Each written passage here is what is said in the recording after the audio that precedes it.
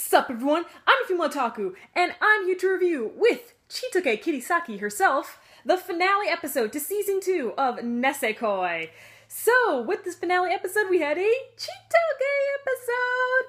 Hashtag Team Chitoge. Anyway, so, with this episode, Chitoge lost her ribbon, and that was very sad.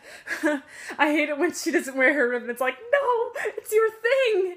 And so the gang was all looking for it, but no one could find it, and Raku, he felt really bad. He didn't want to see her like this, so he went and bought her a new ribbon, which, she ended up finding out that it was new, and later on got blown away, but she thought that was the original ribbon, so she chased after it, and ended up getting torn to shreds. So I was like, oh my gosh, you're a ribbon! But then when we found out that that was the newly bought ribbon, Raku handed her her actual ribbon, and so everything was okay, and I was all like, oh, thank gosh.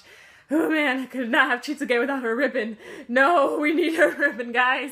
Okay, and then with the later half of the episode, we have Chitsuge wondering if she should confess her feelings to Raku, which I totally knew from the beginning that that wasn't going to happen. I was like, no, you're not. Chitsuge, I love you, but we all know you're not going to confess anytime soon. We know.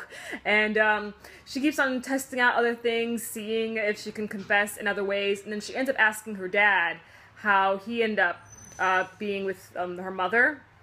If you hear noise, there's a truck outside. So he tells her a very interesting love backstory. It was kind of really interesting. Okay, so the mother used to be a pizza woman. And I was like, hold up. The mother who owns a gazillion types of businesses, who's busy 24/7, used to be a pizza woman? What? And it was during the middle of one of their little gang showdowns, and she just walks in with the pizza, and she's like, who ordered this? And then he comes and proposes to her immediately, and she just keeps on turning him down over and over again until she finally said yes. And Chitsuge ended up deciding that maybe she doesn't need to confess right now, because she knows that she loves him right now, but she just enjoys their little thing, their time that they have together right now, and she doesn't need to worry about the future. And so that's Nisekoi, aka false love, aka nothing happens, aka just do it! That's basically the majority of the show. It's you yelling at your screen, being all like, just do it! Do something! Do it! I'm quoting Shia LaBeouf. Why am I doing that? Okay then, so catch me later as I surprisingly review Is It Wrong to Try and Pick Up Girls in a Dungeon? The finale episode.